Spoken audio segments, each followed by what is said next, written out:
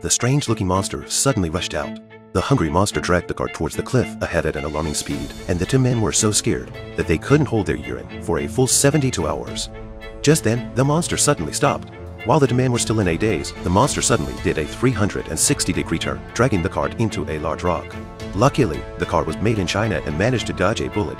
However, just then, more than 300 monsters launched a siege on them, and the two quickly fled the scene without saying a word.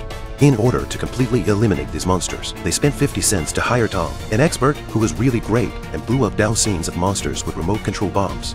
But Jake and Mike encountered an accident. A monster suddenly appeared in front of them, blocking the way. Panicked Jake accidentally drove his go-kart into a ditch.